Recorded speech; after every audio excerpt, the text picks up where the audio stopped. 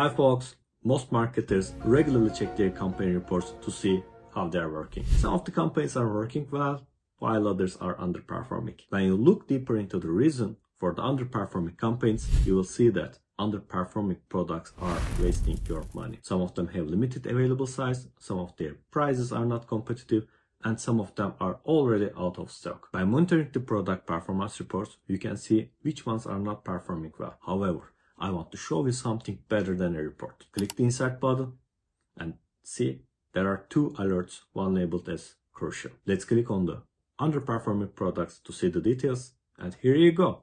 These products are causing you to spend money with a low return on investment. You should review these products and might be exclude some of them. This is Shine from heybooster. I have put the link in the description so you can create an account to review your product performance in minutes. See you next video. For now.